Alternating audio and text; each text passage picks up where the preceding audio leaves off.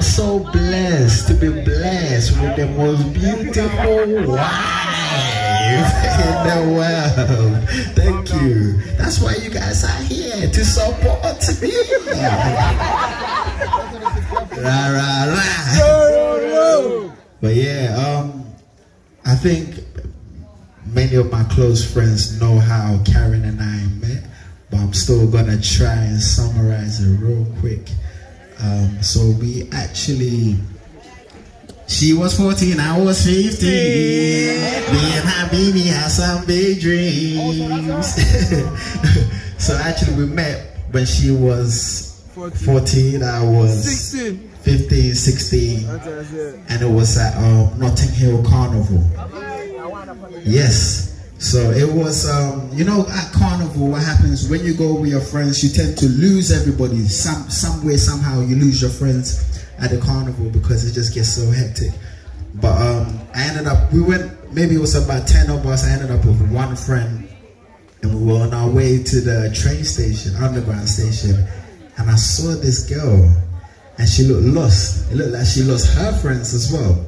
I was like, right, I'm about to lose this friend next to me right now because she looks like she needs help. So I actually went over, I said, oh, excuse me, okay? Like, do you need help? And she said, oh, she needs a phone to call her cousin. So I offered my phone to her. She was, you know, remember the phone boxes? She was actually next to a phone box. Offered my phone to her. And imagine, we're so young, like, looking back, what were you doing at Carnival at like 14? Now what? This is actually crazy, like looking back. This is so mad. Coming to find you. My brother.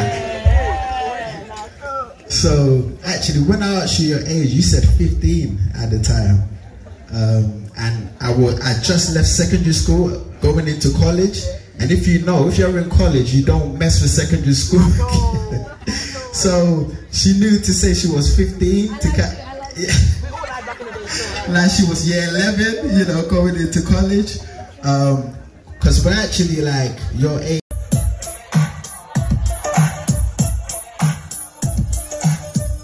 Okay, ladies and gentlemen, if you're happy once again to be here, can I get a yeah, yeah? I see the energy is there. You've eaten, you've drunk, so now yeah, yeah. Let me get one more yeah, yeah, yeah. Alright, so the bride and groom are gonna cut the cake. Obviously the word for today is love. Somebody say love. After Fuse's message that he preached during his speech, what I learned from that was love. So what we're gonna do, we're gonna spell the word love, L-O-V-E. And when we get to E, we'll say love, and then the bride and groom are gonna cut the cake. If you understand what I'm saying, say you, my cake. Wow, it's okay. So what's gonna happen is I'm gonna ask Karen to pick up the knife.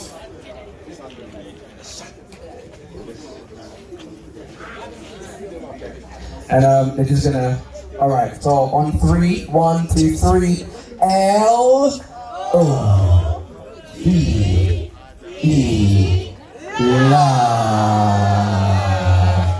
Give them a round of applause tonight. Give them a round of applause.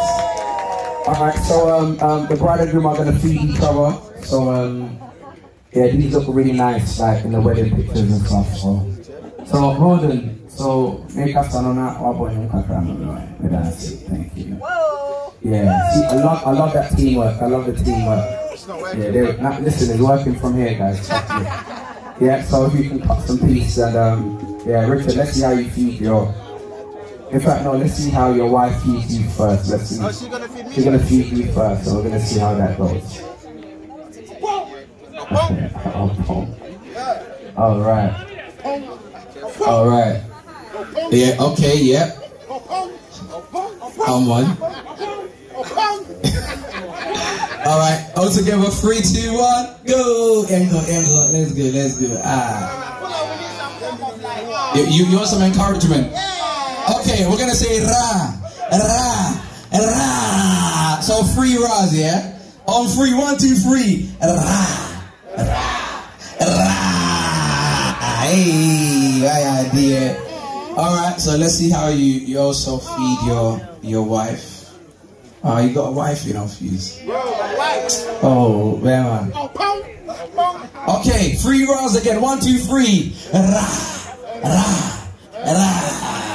Hey, Charlie, kiss your wife, bro. Hold your wife, man. Hold your wife. So the bride and groom are gonna do their first dance. So I'm gonna ask you to